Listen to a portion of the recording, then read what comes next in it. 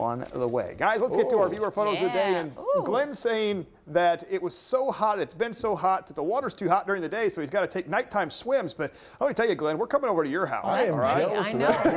that. That's a pretty sweet setup right there. Yeah. Love the setup, Glenn. I'm headed and check out the picture here from Maureen. And great osprey is what that is. Beautiful. Somewhat of an uncommon bird that we see here in our region. Pretty. But love all those viewer photos. You can submit those on the StormTrack 3 app or online at WSIL TV. Big announcement, we're going to do the show from Glenn's pool. Yeah, Glenn's place. All right, thank you.